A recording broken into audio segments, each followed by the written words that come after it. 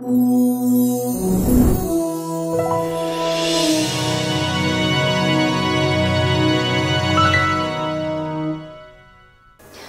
to Wake Up America. I am Paula Cassell. New polling has shown that more than half of the nation thinks that President Obama is doing a terrible job.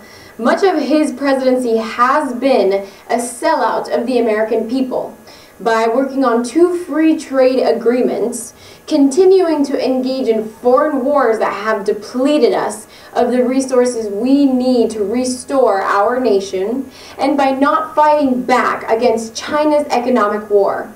Up next is a special report on how this lame duck session can take away our sovereignty. Even though President Obama is unpopular, he still knows that he must do something to pay back the many corporate sponsors who financed his campaign. To do this, he must get the Trans-Pacific Partnership passed as soon as possible. This may be why President Obama is waiting until the end of the year to bring up fast-track trade authority. Fast Track is an unconstitutional grant of power to the presidency, which nearly cuts Congress entirely out of trade negotiations, allowing the president to effectively legislate from the executive branch. Support for it was low before, and the idea was crushed. This may not be the case in December, when many members of Congress who haven't been re-elected don't have to listen to their constituents anymore.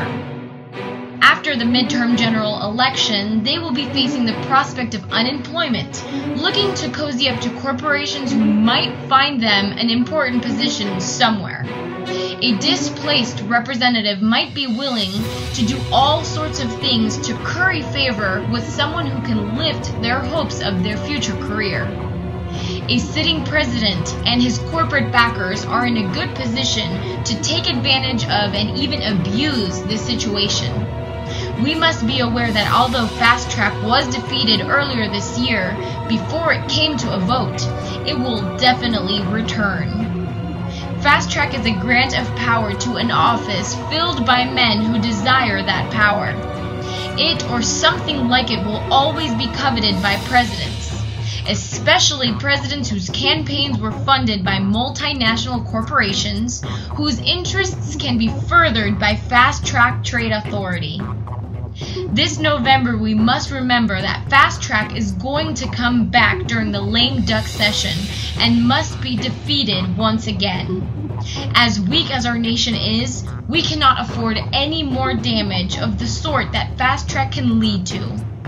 Call your representatives and make sure they know how you feel.